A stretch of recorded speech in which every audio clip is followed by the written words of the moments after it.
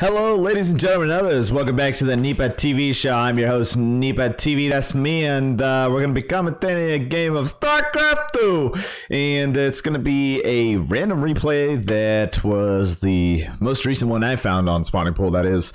And it's between Cuku and Keanu. So Keanu, yeah, probably a huge Neo fan, John Wick fan, freaking Johnny Silverhand fan, that sort of thing.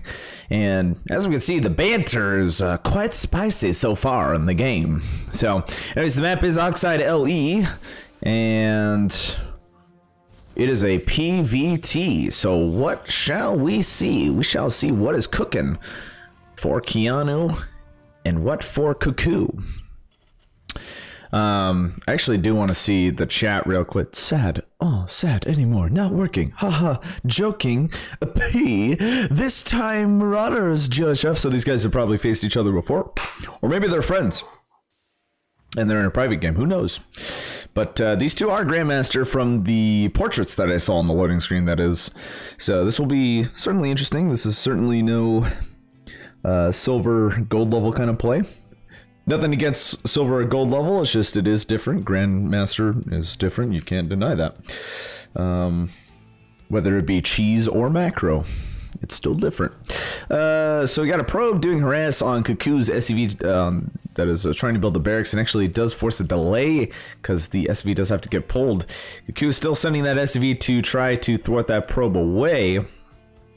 Barracks does get complete. We do see a Reaper coming out, so we are going to see standard Reaper play with Command Center relatively shortly. And interestingly enough, this is cool to see the one gas for the SCV. Command Center is going down on a relevant note, sort of. But yeah, no, one SCV in the refinery. This is kind of cool to see because this allows you to prioritize making SCVs for, you know, for SCVs, minerals, marines, stuff like that. That was not explained that greatly, but you knew what I meant. Anyways, Nex is going down too, so Keanu is going to be following up suit. And I think actually Keanu's name is different because on the Spawning Tool replay, it had his original name. Actually, let me actually see what that name is right quick, just so he gets the credit he so deserves here. The one that uploaded it, that is. It's Holyhit. I guess that is another name he goes by. It was in parentheses, so whatever. We got a robotics facility going down, so will we see some warp prism kind of attacks? That will be cool. I don't know why I'm acting like I don't know what's gonna happen, because the title of the replay does have what happens, but you don't know that, but now you do. So ugh, man, I've been ratted out by myself, that is. Stalker does take out that Reaper. We have some adepts. One adept looks like she's trying to phase in to try to get some scouting information. Nice lift up for the supply depot there. It always impresses me how Terrans are just always attuned to that supply depot. As soon as they hear the fade come in, just boom, right up like clockwork. So sick. Marines have a cool skin too. Got a tech lab and a reactor on these two barracks, and we have another command center going out. Wow, interesting. Okay, we're definitely gonna have a third at some point for the Terran, obviously. But I think what he's doing, I'm not really an expert by any means, but I think this command center is going to be used to further supply saturation in the natural, and once the natural expansion is completely saturated, he'll lift up that command center and lift up over here to the secure third, which is always fun to see. And wow, a robotics facility. Again, why am I acting surprised? No, sorry. Yeah, robotics facilities coming out. And so what will we see? Will we see Colossi? Will we see Disruptors? There's certainly anything at this point. We got two gateways at the natural expansion doing sort of a wall off, which is actually kind of cool to see. I don't see that often versus Terran. And he still has plenty of surface area to pull his troops back if there were the case of a drop and whatnot. We got some Marines out.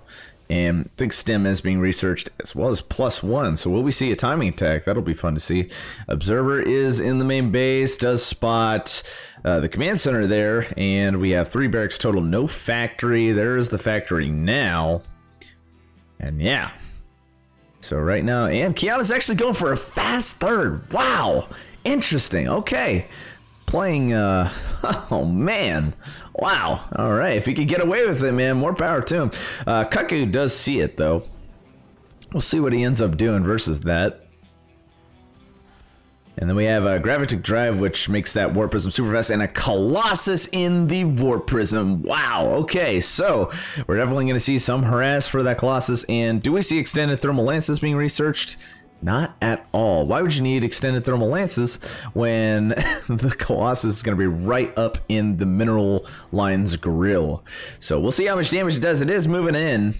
We'll see if there's position, and it does get dropped, kills that Marine instantly, and actually is taking out the SCVs that are building the barracks. The stem does go down. Marines are coming in, and a nice lift up from Keanu, and does micro that Colossus quite nicely, and oh my goodness. And you'd think that this Colossus, in a normal situation, this Colossus would be very exposed, but the freaking micro from this Warp Prism is making an enormous difference, and that is pretty much all of the troops from Cuku at this time. Warp Prism lifting up that Colossus. The boys are even have to be pulled, and this is a very good position for Keanu because he is securing his third, even transferring some probes over. So he is in a really nice position, getting that extended thermal lance and blink. Probably going to go into regular production and still continually being relentless with this Colossus drop. The command center is lifting up to try to go to the third base, the projected third base, which it will land there, it looks like. And the Warp Prism does pull back a couple of Colossi, some Stalkers and Sentries, and we'll see how much harass that these can do. This will be fun to see. And we do have a bunker, and this command center is going to have to be lifted, unfortunately, for Cuku. So a very sticky position for sure. And we don't even see, we do see medevacs coming out, and no Viking production at all. Medevacs are probably going to be more important, especially for the unfortunate low amount of troops here. Warp Prism did drop a nice freaking heroic, a couple of Marauders, 3 Marauders that defended versus that. And it looks like Keanu's going to try to knock at the front door, or Holyhit, his parenthesized name. That's not a word at all. Anyways, or maybe it is. I don't know. Got some micro coming out for the Warp Prism, so a huge amount of Stalkers being warped in thanks to those gateways, and the medevacs are actually being boosted, and Cuku at this point is really just trying to defend as best he can. He's got some Widow Mines out that may help, and he's just going to go for it, go straight for the Colossus. Does get one, pulls back, really smart. Goes in a little bit too much there, maybe overextended. Warp Prism going down, but there is an Observer that does detect that, and another Colossus is actually there, and this is not looking good for Cuku, but he is still managing to stay in a huge warp in from Stalkers. These Stalkers have Blink almost, so the Blink Micro will be insane, but who needs Blink Micro when you have a freaking Warp Prism to do that for you? And we see some troops in out, and the SCVs are being pulled to try to heal this, and wow, insane.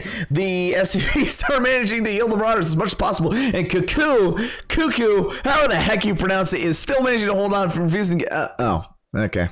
I was about to say refusing to give up, but there it is. Thank you so much for watching this episode of NEPA TV. The replay link should be in the description, and I'll see you guys in the next video. Peace.